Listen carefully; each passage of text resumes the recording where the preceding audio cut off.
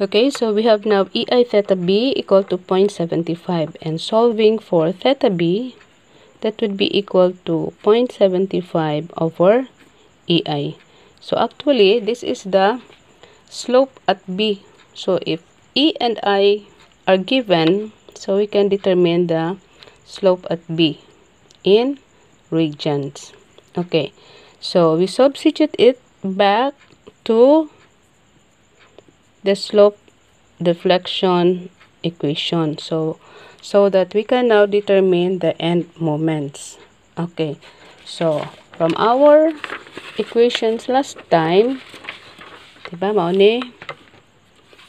No, so substituting, we can have MAB, so EI theta B is 0.75, no? So we have kariba nga equation, no? So we have 0.75 over 3 minus 18.75, okay, and that is equal to negative 18.5.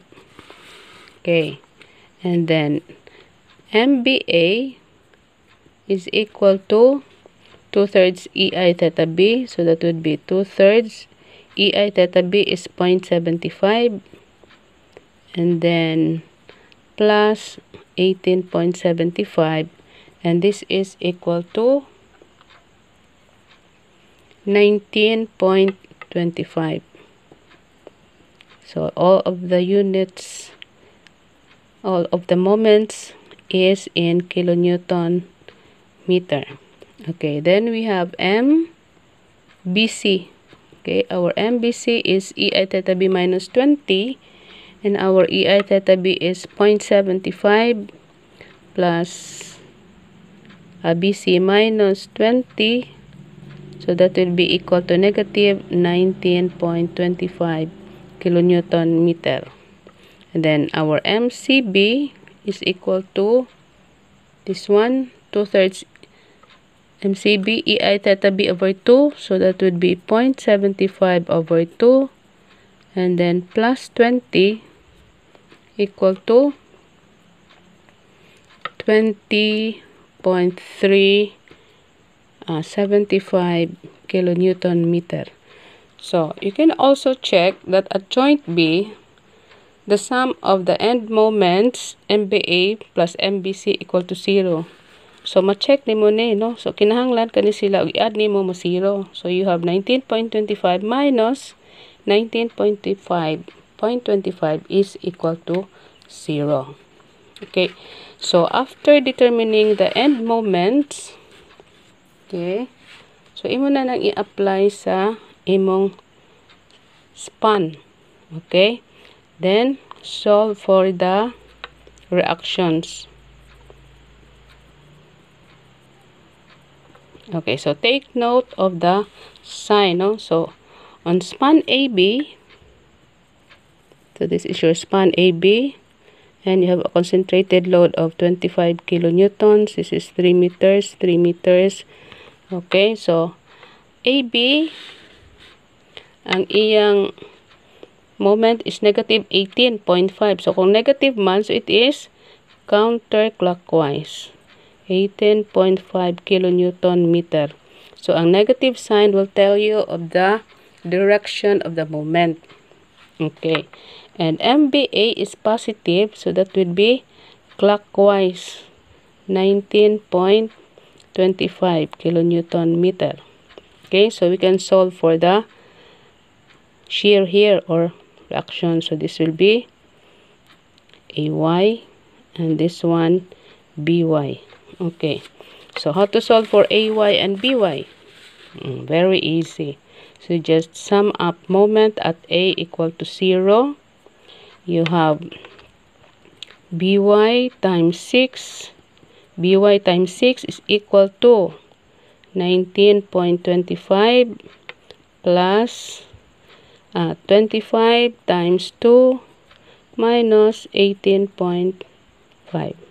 Okay, so solving for BY, that would be equal to 12.625 kilonewtons. Okay, next we sum up moment at B equal to 0. So you will have AY times 6. AY times 6 pa yung dito. Assume nimo siyang upward. So that would be equal to 25 times 2. Times 3, sorry. So this is 25 times 3. Pero correct hapon ang answer. 25 times 3 plus 18.5 minus 19.25. And AY will come out to be equal to 12.375 kilonewtons. Okay, so on the other span also you have for member BC. This is BC and it is loaded with a uniformly distributed load of 15 kilonewtons per meter. Okay, what is our end moment BC? So BC negative 19.25. So unsa may direction? Counterclockwise kay negative man. So 19.25 kilonewton meter. And for CB, that's positive. So it is clockwise. 20.375. Okay, so we solve for the shear at B or BY on member BC and CY. So this has a length of 4 meters. Okay, so summing up moment at B equal to 0, we solve for CY times 4 is equal to, you have 15 times 4 times the moment arm 2 plus the moment 20.375 minus 19.25. So we can solve for CY equal to 30.28125 kilonewtons. Okay, we sum up moment at C equal to 0 to solve for BY. So we have BY times 4 is equal to 15 times 4 times 2 plus 19.25 minus 20.375. So we can have BY equal to 29.71875. Pero pwede na po mag-round off, no? Okay, ako walang na round off para accurate ang values. Okay, so we have now the reactions. Now, on number AB, so this is now our continuous beam. So, ang atong AY as computed is, on member AB, is 12.375.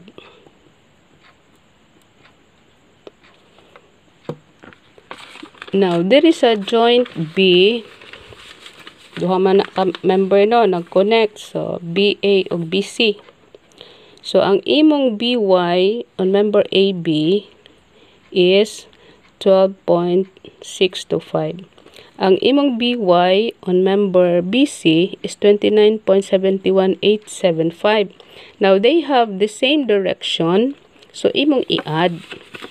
Pero, og opposite gani ang ilang direction, i-minus nimo, i-carry nimo ang direction sa bigger value of the reaction. Okay. So, again, ang imong BY sa AB is upward. Ang imong BY sa BC is upward. So, imong i-add. So, i-add nimo sila. So, ang imong total reaction at B is now equal to, sila naman sila og imong i-add.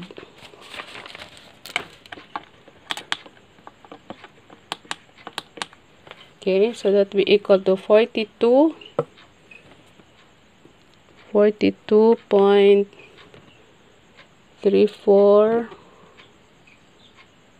Sama ni, di ko klaro sa akong agi. 42.34275. Okay, so ito na lang i-add para ma-check. Okay, so we have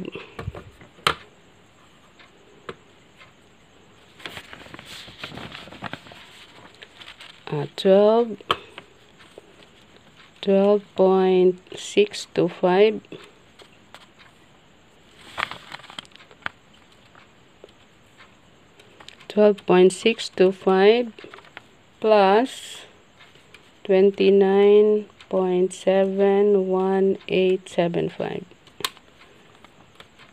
42.34375. Okay, so 375 kilonewtons. And your CY is 30.28125. Okay, so we can now draw our shear and moment diagram. Okay, so for our shear diagram, okay, so we have AY upward, so that would be positive, zero load, so constant shear, so this is 12.375 minus 25, and that is equal to 12.625 minus 12.625.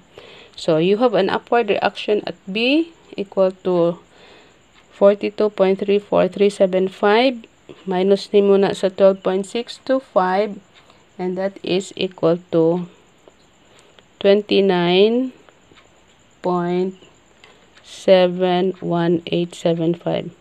Okay. Actually, makita ni mo na diri sa imong pag-compute ganina, no?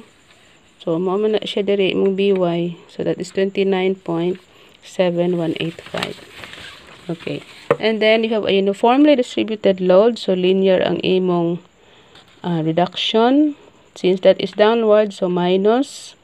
If you subtract it by 15 times 4, you will get a value equivalent to minus 30.28125. And then nakay CY nga upward, so your shear diagram will close. Okay, for your moment diagram, okay, so naa naman tayo na solve nga MAB, diba? Ang atong value sa MAB is,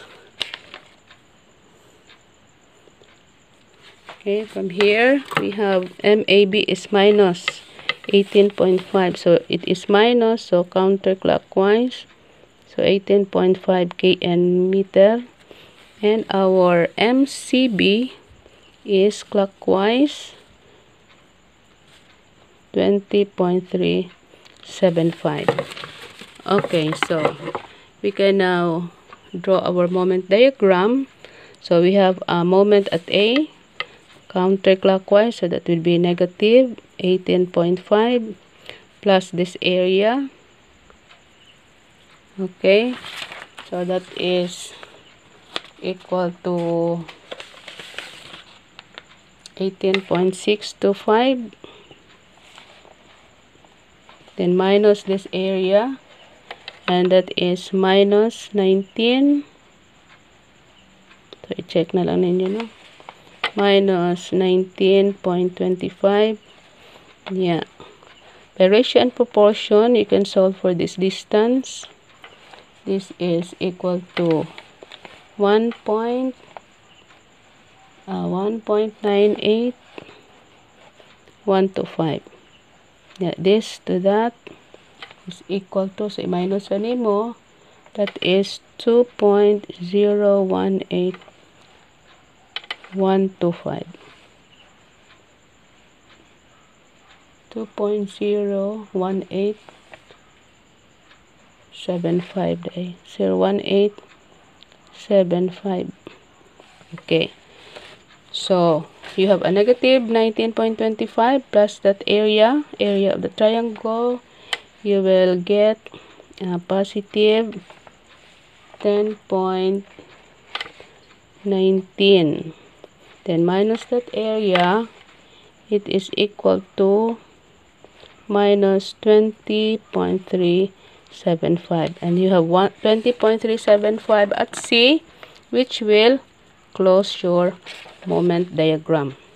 Okay, So next is, even if it is not required to draw the elastic curve, for example, ang problem is analysis or analyze the beam shown. Kung analyze gani, so you should have your shear, moment diagram, and then the elastic curve. Okay, so for example, we are required to determine the elastic curve. Okay, so we draw the elastic curve. So imo ipamutang ang mga supports para na kay guide nga dili ka mo displace at that portion. So mao man imong mga support, no? Okay, so pang project nimo ang mga zero moment sa obus. Okay. So this is negative moment. For negative moment unsay curve sa elastic, it is concave down. So 0 at the fixed, then concave down. So ato lang na exaggerate na mga curves. And this is positive moment, so it is concave up. And this one to there is negative, so concave down. And then positive moment, concave up. And then negative moment, concave down. Nga 0 paingon sa support. Okay. So this 0 moment is what we call our points of inflection. Okay. So at that point, 0 ang moment, so it is not a critical section. Okay? So, unsa may relationship ana sa design. Okay? So, meaning, kung positive moment, compression at the top, tension at the bottom, so, kani-ganhi, paingon dito, ana ka magbutang og bottom bars. Okay? And, for negative bending moment, so it is compression at the bottom and tension at the top. Okay? So, ana ka magbutang og rebars sa top kung negative ang moment. So, kung mag-design na ka, okay, ito na lang ni anamdaan. So, kung mag-design ka, this is your beam, itong dakoon, for example, and that is your roller there. Okay, so diri nga portion, negative a moment, so ang imong reinforcement naa sa ibabaw. Okay, kani positive bending, so ang imong reinforcement naa sa bottom. Okay, diri sa may support, negative, so top na pod ang reinforcement, diri sa bottom, sa middle, bottom, and then top. Okay, now it doesn't mean nga kung top ra ni wa reinforcement diri. Actually na gihapon. Okay, pero pili gud na nimo putlon, pero kay wa may kahawiran sa stirrups to hold the reinforcement. So naa gihapoy at least minimum of 2, no? So kung imo nang i-section near the support, your cross section will be like this. And then naa diha imong reinforcement. Depende sa imong design, no? Kung unsay ning gawas. Naa gihapon nay duha diha kay ang imong paghawid sa mga reinforcements. So sa middle, okay, mo po ni imong cross section. So ang imong main bars naa sa bottom. Nya na lamang kay duha didto nga mo hold sa imong reinforcement. Okay, so actually it continues from na didto. And the same it's true with the other span. Okay?